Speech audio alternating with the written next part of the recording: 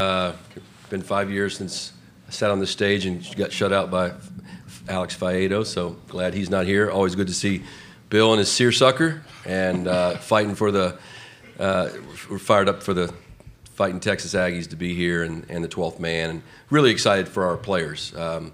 Just the opportunity for them to experience this is once in a lifetime deal. Hopefully, well, more than once in a lifetime for one of us up here. But excited to be here. Looking forward to getting the opportunity to play.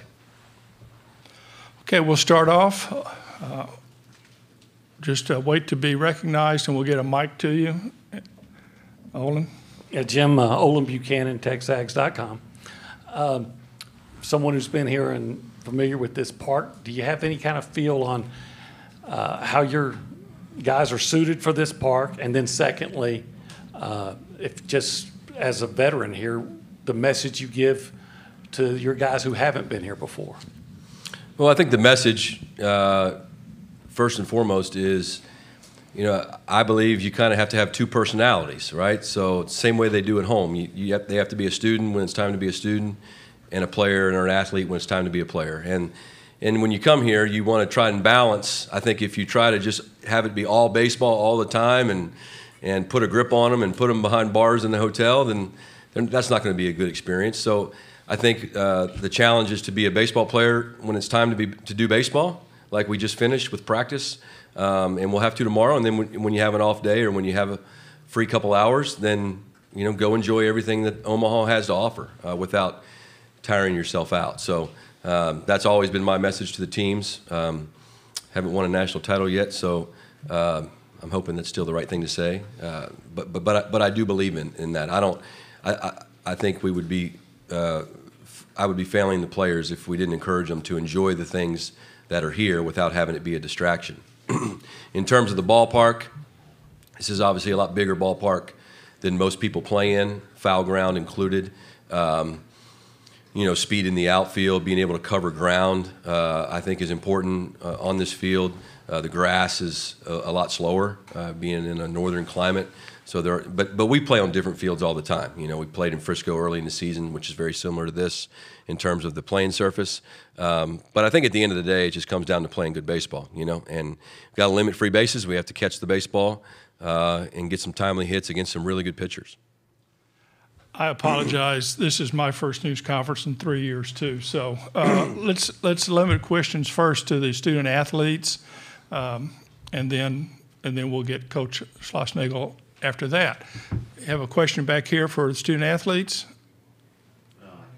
Okay. I can adjust. Joe Menzer with ESPN SEC Network. Guys, could you just talk about Coach Schlossnagle coming in and the just the mentality that he brought and how he built the roster? I mean, I know he inherited most of the roster, but brought some other people in. Nathan, you start, please. Just since day one, we've been talking about this, working for this. And now that we're here, all the work that we put in, this is standard. And I hope that we come back here next year and know we're going to do everything in our power. And this is, we talked about being delusional about winning and just doing everything we can to be here. Yeah, ever since day one. So now we're here. Troy? Yeah, I'd agree. Just coming in, this was the message. This was the standard that was set. Coach does a great job of pushing you every single day, not only to be like who you are now, but to be a better version of yourself tomorrow. And he sees a better version in every single one of us, and he just pushes us to find that within ourselves. We know that he has our back and he loves us no matter what. And when you have someone behind you like that, when you have a leader that believes in you and pushes you to just be better every single day. Again, it goes back to, like you said, being delusional about winning, being delusional about just getting better every single day, and I think that's really what's led us to be here. Okay, Mike? It's Mike Lopresti of NCAA.com for both of you. When you have a roster that has some holdovers, but there's a lot of guys, veterans coming in from a lot of different places, can you talk about what the meshing process was like for everyone to get together and become comfortable with each other? Early it just took learning each other both on and off the field, right? So in the fall, we spent a lot of hours together at the field, but we try to spend a lot of hours with each other off the field as well. So, you can trust each other. Early in the season, had a little bit of, it took us a little bit to get going, but I think that, again, just came down to learning how to play with each other, learning, again, how to trust each other. Baseball can be a individual game at sometimes, but it's a very much a team game, right? So, yeah, it's you and the pitcher, but I have to be able to trust the guy behind me to get the job done, or I have to be able to trust the information from the guy in front of me. So once we kind of learned to trust each other, once we learned how to play with each other, the connection was already there off the field. The relationships that we had, the friendships, the brotherhood, that was there. And once it clicked on the field, I mean, we just started rolling. Yeah, I totally agree. And when we first got here in the fall, it really honestly felt like a summer team, just a bunch of guys from different backgrounds coming together to play ball. And we've had in the fall, we had some pool parties, just getting together, getting to know each other, having some fun. And that's what it's all about, just getting together and knowing that you can trust them, like he said. And it clicked. It worked. The team morale is at an all-time high. Feels great. Okay, Travis, and then Olin. Troy, I know Travis Brown with the Bryan College Station Eagle. Troy, I know you have cliche is like a lot of guys can reach out to guys who have been here before, but are you in a unique position that if anything goes sideways on the mound, you can go out there and talk to these guys and have a little bit of experience in this park and in this tournament? Yeah, I mean, well, my experience is limited to 1 inning, so I don't really have that much playing experience here. But, yeah, I've seen what it looks like to win here, that's for sure. I know what the standard looks like. But, yeah, when, at the end of the day, like, it's still 60 feet 6 inches away. The bases are still 90 feet away.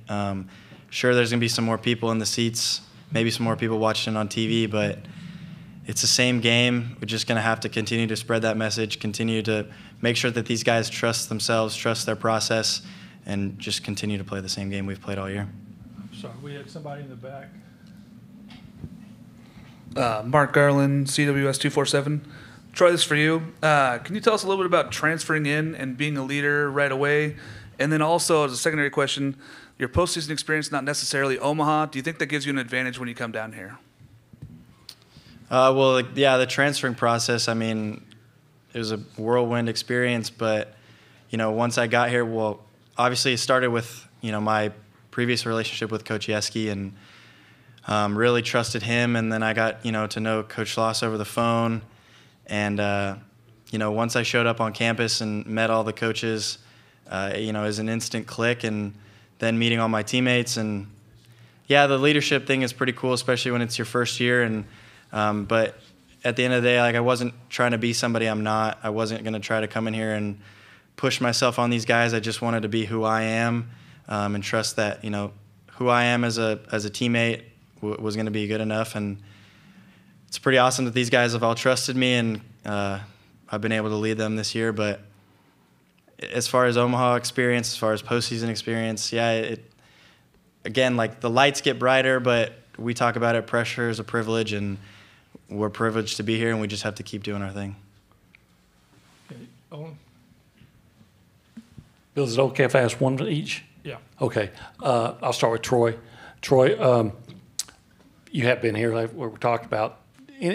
Do you notice any similarities between this team and the team you came here with before? Just say that grit and resilience. In 2018, the message of our team was to finish.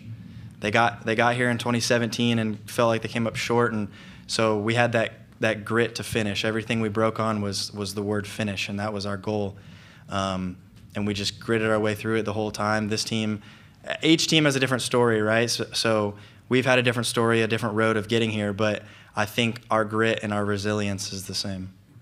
And Nathan, if you'll kind of shed a little more light on the blister issue and how it interrupted your season and where you are with that, with the blister as far, and where you are in your pitching. So that happened about 4 weeks ago now. Just got a little blister on the inside of my foot. When I was trying to push off, it hurt. I'm not sure how it popped up. I think maybe the cleats had something to do with it, but I switched cleats. It's feeling good, totally 100% healed now. Feeling good, no issue at all now. Yeah. Okay, right here. Evan Bland, Omaha World Herald.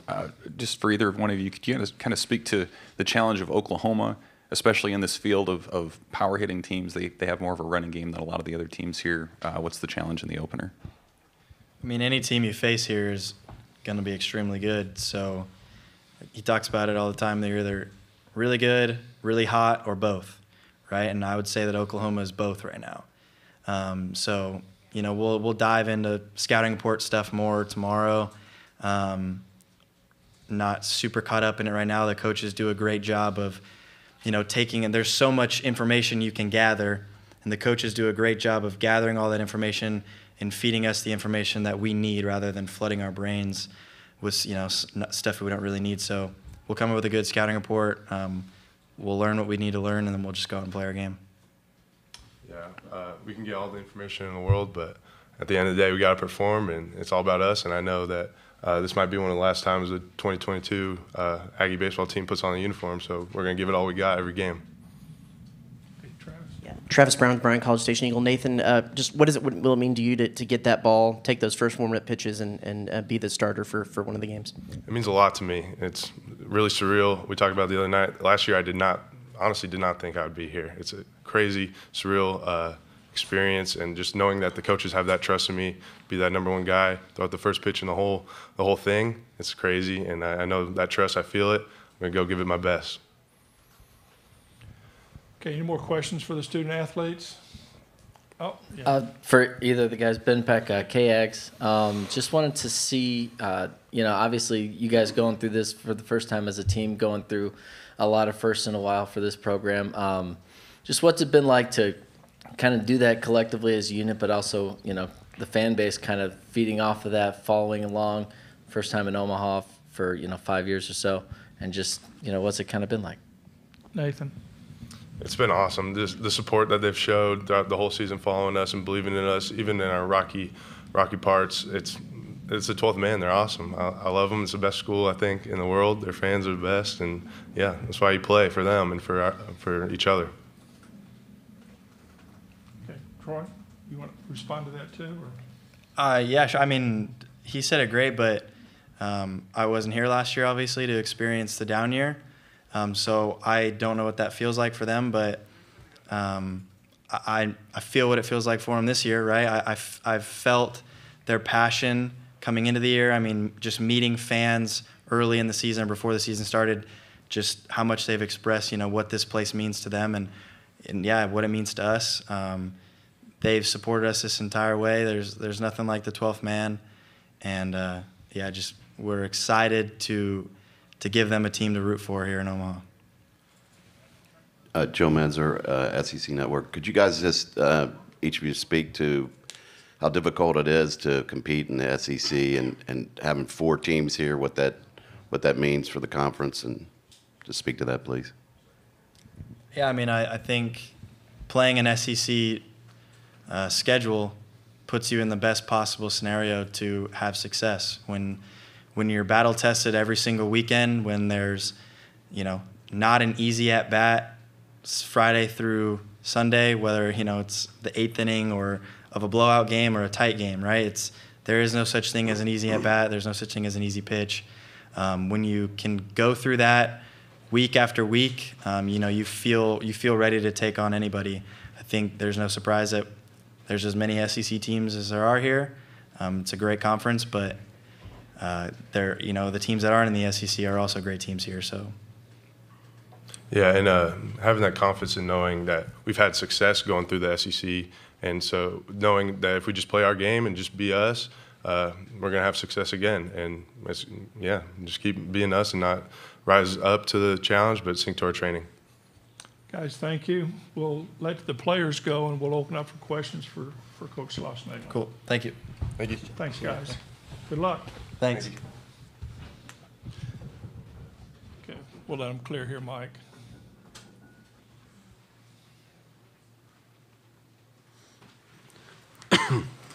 Thanks. Okay, Mike.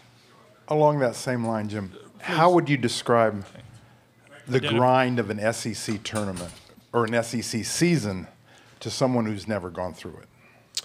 You know, when you're not in the league, 2 things happen. Like you watch from afar and you see the atmospheres and you see the level of competition, but you're also like, you know, the whole "it just means more" phrase. Like you're just like that's a little bit elitist,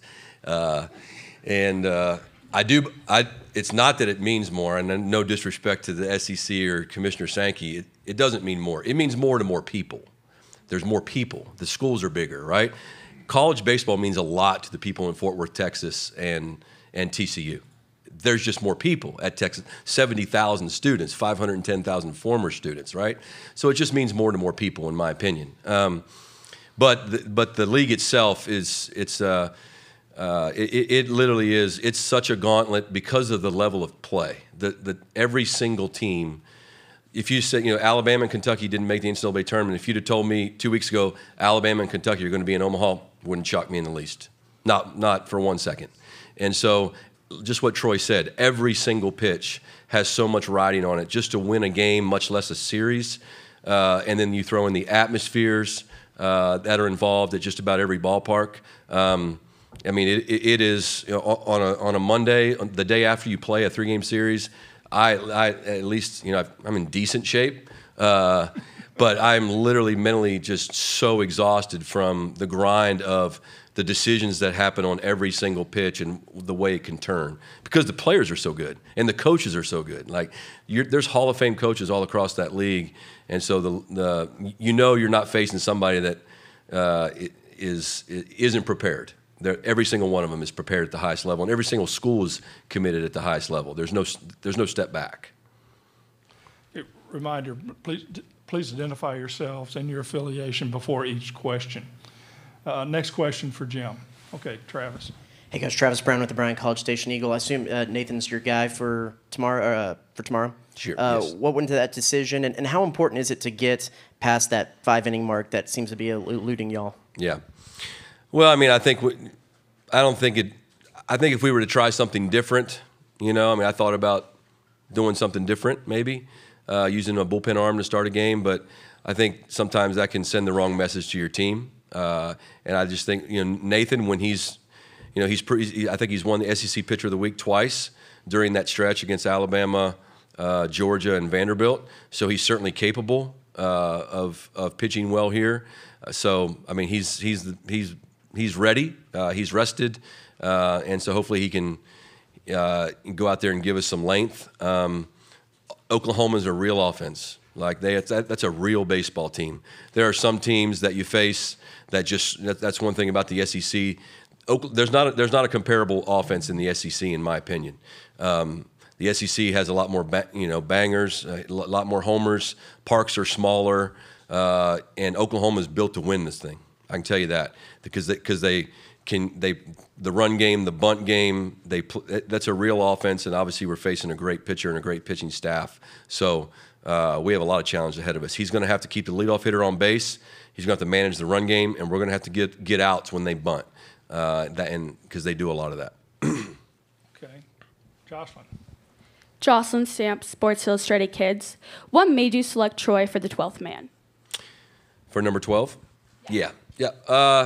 So when I took the job, you know, the 12th man, obviously, if you know that story or you know what that is, it represents our fan base. And the number 12 just means a lot at Texas A&M and to the former students and the fans. And when you walk in Kyle Field or the football stadium, you see home of the 12th man across the facade of the upper deck. And eventually I'd like to put that in our ballpark. I don't think the number 12 or the 12th man is recognized enough on the baseball side. So I just felt like it should be an honor to wear number 12. And so we decided, hey, we're going to go through the fall, and whoever we feel like best represents the core values of the university, we're going to award them number 12. And it was a really hard decision, especially to give it to a new player, right? And I think you have to credit the returning players for how they handled it, because it could have been really easy for somebody that's been at A&M and represented those values for 2 or 3 or 4 years, you know, say, what the heck, why are we giving it to this guy from Oregon State?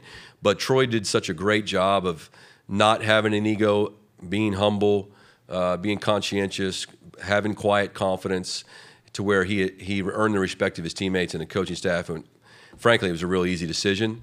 And, you know, we may not do it every year. We'll just see. But if we do it, it's going to be to someone real special that represents everything the 12th man's about. Okay, Mike. Mike Lopresti, NCAA.com. Jim, when you piece this many new pieces together and it works so well and you end up here in a new uniform, how personally satisfying has this entire journey been for you? Yeah, very. You know, I don't think about it that much. I did think about it today because it's real tough to leave TCU. I love that school. My kids go to school there. But I needed something myself personally different, and professionally I felt like I believe there's a shelf life to everything. I would have been more than happy and honored to be the coach at TCU for the rest of my career. But I felt like I felt like it was a good time for TCU to have a new voice, and I felt like for me professionally, you know, I really wanted the opportunity to compete in the SEC. I really wanted. I'm not sure I want to coach into my 70s. I'd like to do this maybe 10 or 12 more years if they'll let me, and then we'll reevaluate it then. And so it was just it was a great time, and professionally it was the perfect time for me to do it. And then to have all the coaching staff and, you know, all the guys guys like Troy Claunch. I mean, Troy Claunch could have been a plug-and-play player for 1,000 teams in a way better position with a roster than Texas A&M. But he chose Texas A&M. So when Palish or Claunch or Kaler or these transfers, or, you know, Nathan Detmer could have transferred, you know. And so when those guys decided to stay, the way I handle things is I feel a personal obligation to make sure that they have a great experience. And it's very satisfying, not just for me personally, but to be able to look over here and see Troy, you know, we didn't let him down. Right? And so we'll see what happens while we're here. Ultimately, we want to win a national title, but you have the 12th man, you have an administration that's committed at the highest level, and my biggest fear in life is to let somebody down. And so we have these fans here. They're going to get to experience the College World Series, and hopefully we can stay here for a while. Okay, in the back. Mitchell Kutcher, CWS 247. Coach, what allowed you to come in here and have this level of success in your first year? You know, I think just what we talked about, number one, the players. We have good players. I mean, you know, they might be orphans. They might be everybody from somewhere else, kind of. But they're good players. Troy Claunch is a real player. He'd be in professional baseball if it was more than a 20-round draft. And you see that a lot. That's why college baseball, I think right now, we're in the golden age of college baseball. It's going to last for a while, but with a 20-round draft, more scholarships coming, we hope. This is the golden age of college baseball. And but then, you know, and then our coaching staff. You know, you get guys like Nate Yeske, Michael Early, Nolan Kane, you know, Chuck Box, all the guys who came in and just really bought into a culture. We tried as best we could, and I think the guys who are from College Station will tell you, we tried to really dive in to what Texas A&M is all about, whether it be yell practice, football games, bonfire, you know, the war hymn, and if you're not a part of it, you don't understand. But once you're in it, you're like, wow, this is really cool, man. To be a part of something that's so much bigger than yourself, it's just, I think that being an Aggie is what's really bonded us. Okay, but Joe? Joe Menzer, ESPN, SEC Network. Jack Moss said the other day that he kind of talked about how he came down for his first trip, and he said he went around the stadium with you. I just wondered what your recollections of that were, and he just said that made a huge impact on his decision to come there. Yeah, Jack is, you know, he was one of those first guys we had on a visit, one of the first guys we wanted right out of the gate. Him and Dylan Rock were one of the first names I remember us talking to, and I think the thing with Jack is there's a lot of great programs that wanted him. Basically, and that's what I said to him on the field today. I was like, thank goodness we're here because I didn't want to let you down. But ironically, Arkansas and Ole Miss are here. Those are the other two schools that he was looking at and visiting. So, but yeah, I remember walking around trying to sell him on a vision. And with a transfer, you know, it's different than selling to a high school player because you're selling something that's in the distance. With a transfer, they may only have a year or two to experience it. So a lot of those guys, you know, they're a little hesitant to be a part of a roster that just finished not making the SEC tournament. But I think he bought into our staff. He bought into what Texas A&M is all about, and I think he had enough confidence in himself to know that he could make a big impact. And that was the first time you'd seen the stadium as well? I thought he said that. First time I'd seen the stadium? Yeah, he said No, I'd seen the stadium plenty in the other dugout. The first time you had visited as It may have been our first official visit. Yeah, he may have been the guy with first official visit, something like that. So, yeah, that was neat. Yeah, yeah. Okay, over here, we have time for 2 more questions. Austin Ulmer, MavRadio.fm. Coach, could you just tell me if you've noticed any kind of difference with this Texas A&M team to some of the previous teams that you brought to Omaha at TCU years before? Biggest difference is starting pitching. You know, we don't have the depth of starting pitching that most of those teams have. In college baseball this year, you don't really see that as much. Some of these teams have that, which is why they're here. So that would be the number one difference. This is a really offensive club that we have. We had a couple offensive teams like that at TCU, but the ballpark at TCU plays significantly different. The wind blows in most days, so it's a pitching and defensive built stadium, whereas A&M's park is, once the weather changes, the wind blows out a lot. So the home run and the extra base hit play a big role in that. So the biggest difference would be the starting pitching. But but because our starting pitching hasn't been elite, our bullpen's really good because we use it a lot. You know, and especially those 3 lefties: Palish, Menifee, Will Johnston, Brad Rudis, and Cortez is going to play a big role in this tournament. So those guys are seasoned because they've pitched a lot. Okay, this will be our last question. Hi, Jim. Joe Nugent from WOWT TV here in Omaha. I know it's been a long season, but arriving here, does it feel like a fresh, exciting start for the guys and for you? Yeah, you know, for me, this is the pearly gates of college baseball, right? This is what you dream about. This is why you do all the other stuff, right? Nobody gets into coaching, I hope not, to recruit, right? You don't get into coaching to raise money or, you know, go do all the other things. You get into coaching to work with kids and have them see success on the field and end up in the College World Series. So, I forgot your question, but the excitement of being here. Yeah, the excitement of being here. Just you know, you want to balance the excitement of being here with winning. And so when you land and you instantly come to the ballpark, and for me, I've been here enough to know how awesome it is and what the fans are going to be like and just how people are treated. You know, this is Omaha's. It's everything you think about. Every time you lift a weight, every time you make a recruiting phone call, this is what you're thinking about. And so to have that hard work resolve itself in being here is just, it's very gratifying. I sure would like to win the last game, though, you know, and that's something that is that ultimately we want to be able to do. Jim, thank you. Yep. If you have any other requests for A&M, Thomas Dick is their media contact. And I guess that's the biggest adjustment you had to make from Brandy to Thomas. Yeah, they're both great.